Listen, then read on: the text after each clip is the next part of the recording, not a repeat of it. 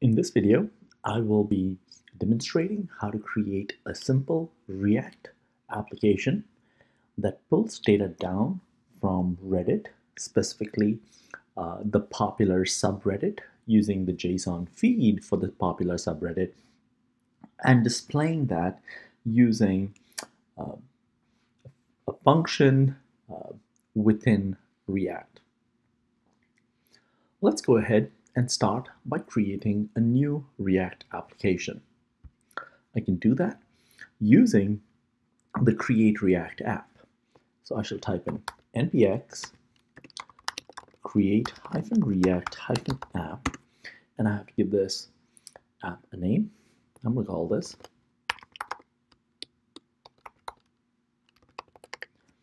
Reddit pop feed. And if I hit enter, the create React app goes through the process of creating the associated directories and subdirectories for a React application. This is going to take some time, so please have some patience. Once the create React app has completed its workings, go ahead and browse into the directory.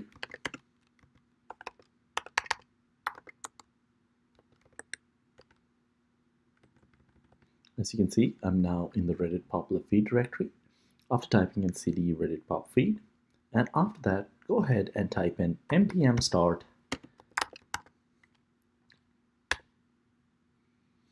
and once you type in npm start, the web application, the development server is started up.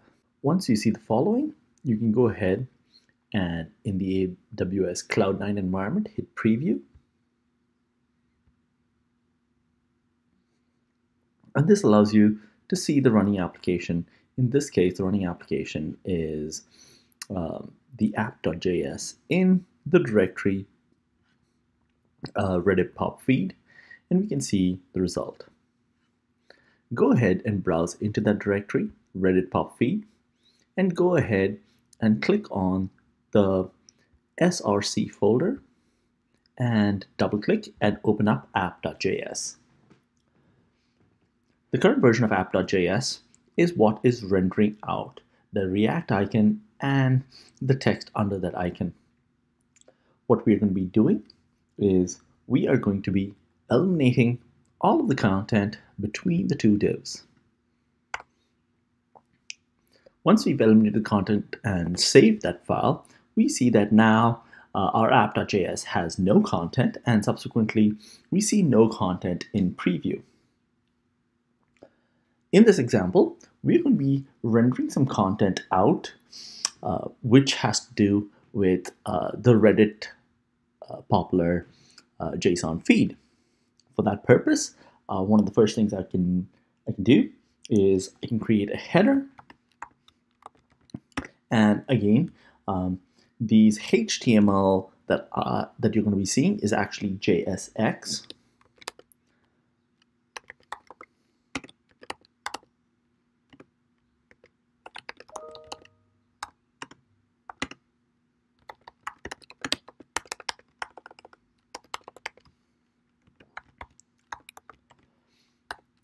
So I've created a header, and if I go ahead and save it, we see that it says Reddit data display, the popular feed. I'm going to have two horizontal rules, and within these horizontal rules, I'm going to find some way of displaying the content. One of the things we've got to keep in mind is that when we have a single HTML tag, the way it is closed out is by a /, and so throwing / in, setting the file allows me to create these two forward horizontal rules on the page. Let's come back to the fact that we want to display some data. Specifically, we want to display data from Reddit's popular feed. Reddit's popular feed is available at https://www.reddit.com /r/popular.json. One can find that field and its information here.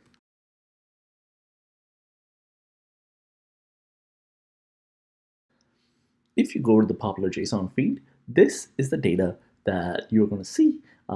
This is basically the feed of the popular subreddit in JSON structure. We're going to read this data and render it on that React page. And so the first thing we need to do is we need to start thinking about, once we bring that data in, where are we going to save it? To save that data, one of the things that we're going to do is we are going to have an array called posts that is actually going to store that data. Now, to actually store the data in the array, we're going to use the useState effect, and we're going to use the useState effect to store the data in this posts array using a method called setPosts, or using a method or a function called setPosts. And here's how we do it.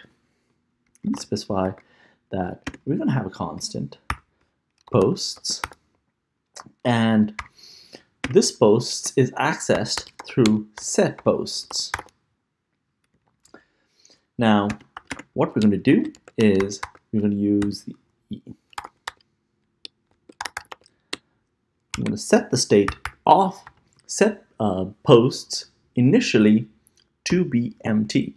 And so we have an empty array declared using setPosts. Now, one of the things that we are missing still in our application is we have not indicated that we are using React. And so, which is why we see some warnings over here, because React is not defined. And so what I'm going to do is I'm going to go up over here and type in import React from React. And once I do this, you notice that the warning has disappeared.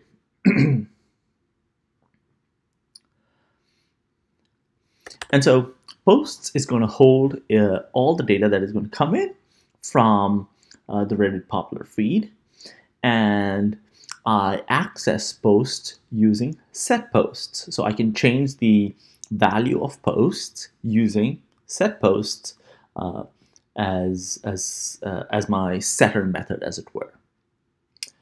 To actually get the data down from the popular feed, I'm going to be using a fetch request.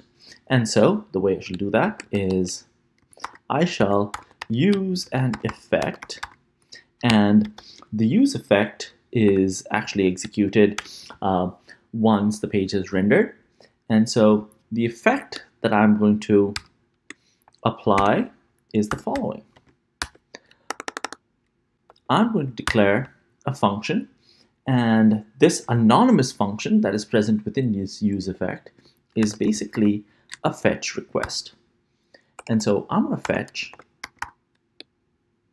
from the URL that y'all have seen before, http://www.reddit.com/r/popular.json.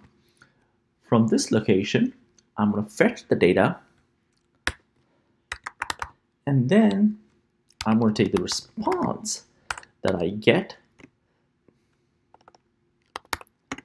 the response that is going to come down in JSON form.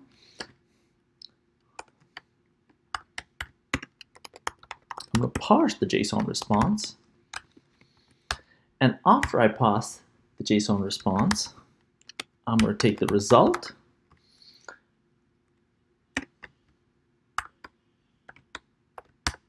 and I'm going to do something with the result. Specifically, in this case, I'm going to use the setPosts keyword over here, the setPosts accessor or method name over here, to set the value of this posts array to be the result array that has that is what I'm getting from result. And so I have actually taken a look at what the result is, and you can do so as well if one does console.log result. you realize that this result that our JSON was parsed into actually has a lot of fields and subfields. And specifically in this case, we want the specific post data, and so that would be result.data dot children being the specific elements of the popular feed that we are interested in. Now, if this in fact does not work, I want to catch any error that is created. And what I want to do is, if I catch an error, I'm going to try to console log it. And so I'm going to type in console.log.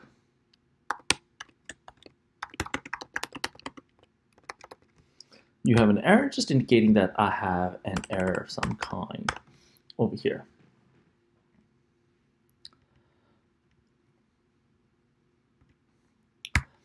Now, just in case data doesn't come down, I need to indicate what to do if there is no data to come down, or if there's some problem. So I'm going to say, if that is the case, then leave the array as empty. And so what this use effect does is that it fetches data from the popular feed of JSON, takes the response from the URL, parses the JSON, converts it into an array. The array is result.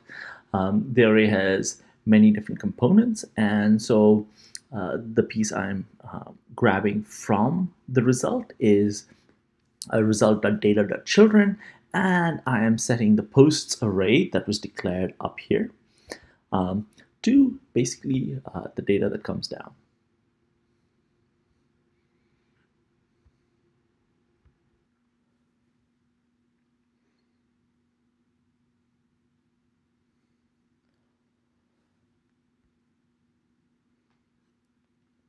While the React use effect does bring down data from the popular feed of JSON and inserts it into the posts array, we still need some way to display the data in posts. We're going to be building that right now.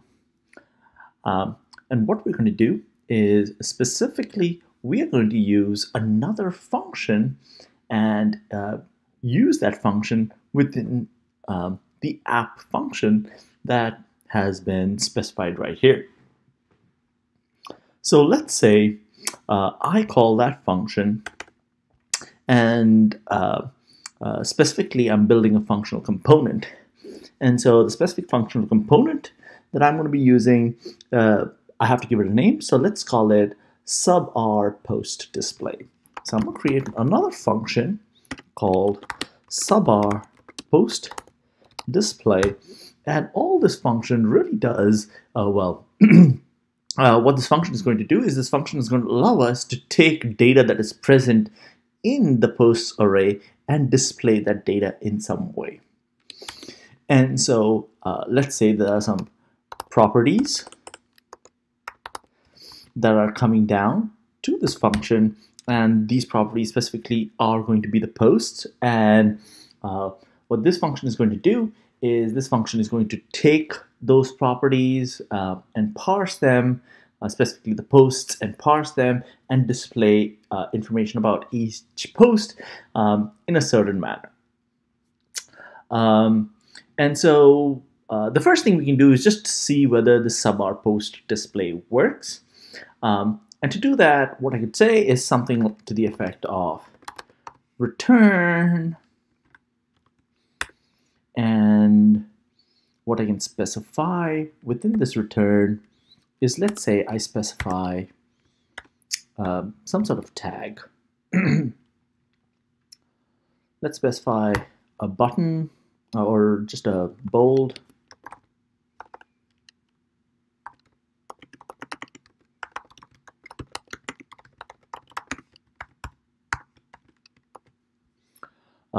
And so this function, subr post display, at the moment just returns some HTML, bolded HTML, this is a functional component.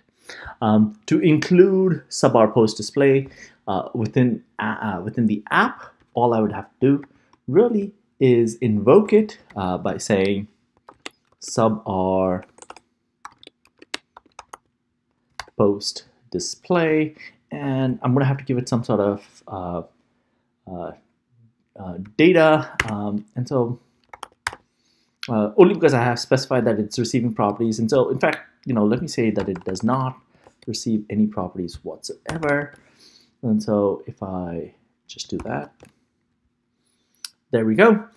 We can see that we have this bolded piece of text. This is a functional component show up right here. So basically, whatever sub-R post display is supposed to do is basically what I see within app.js, right? And so this is basically the way a functional component works, is that you can define things to do within the functional component, and then you can invoke that functional component in other components. In this case, I'm invoking it within app, the app component, the app function component, and we see that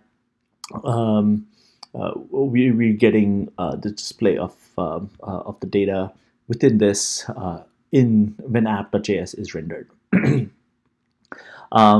In this case, however, I want to do a little bit more, right? I just don't want to display this as a functional component. What I really want to do is I want to, in fact, loop through all of the data that is present in posts, right? And so what I'm going to suggest is that this component, when it is invoked, actually gets the data that is present within posts, right? So I'm going to say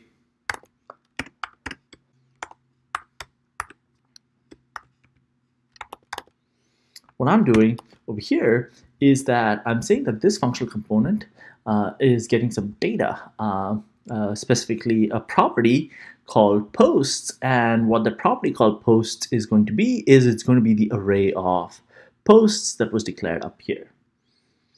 And so when I do this, this data is going to come down, in fact, as props to this functional component. If I actually wanted to see what props look like, I would have to do maybe something like console.log props. And if I do console.log props, I will actually see what the property is. For instance, if I actually want to see this, I can open up the Reddit data display popular feed in a browser. In this case, I'm popping it up. If I use the developer tools, save this code. And so this is app.js line 35. And we see that line 35 is console.log props. And we see console.log props is an object. And within that object, it has posts. Currently, the length of posts is 0. There might be an error. It says line 18, I have an error. Obviously, I can see that there is some problem with my fetch request right here. To fix the fetch request, all I really had to do was add an S. This is a secure request. And once I've done that, we see that the posts array starts at 0.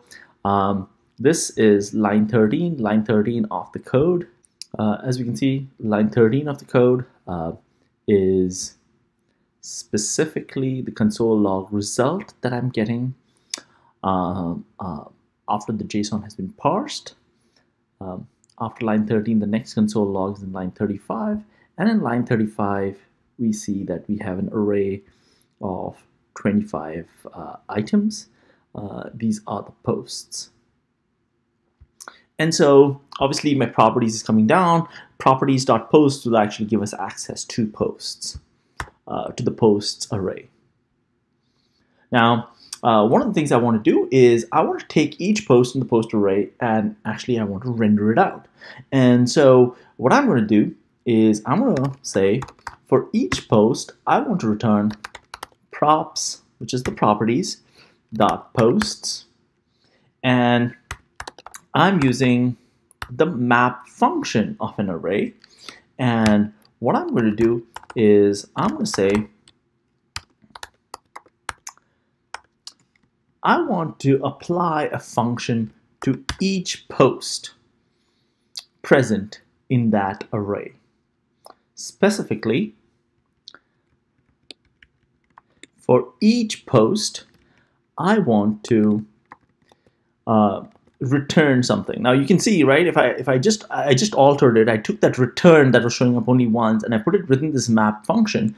And you see, this is returning. This is a functional component. This is a functional component. This is a functional component, and it's returning this 25 different times, right? In this case, I don't want this a functional component showing up. I actually want something else showing up, something that will actually display the post itself.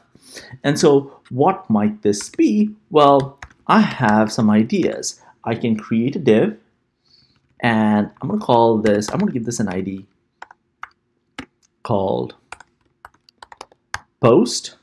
And so this div has an ID, and so I can kind of structure this div. I can style this div as I want.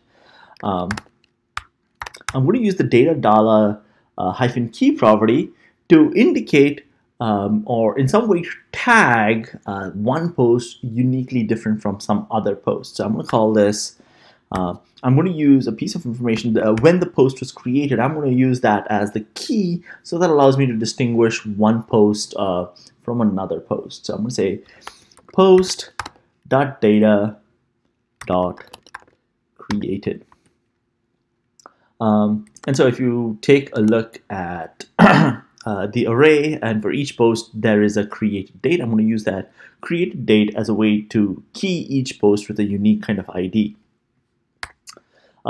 Within each div, I'm going to have an image tag, and so if there is an image associated with the post, I actually want to render it. So I'm going to say src, and this is going to be information about post.data.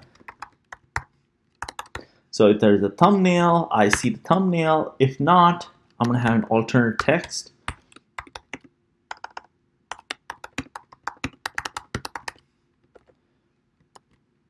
Basically saying that no image was available. And because there is no closing tag, I have to use that structure, the / at the end.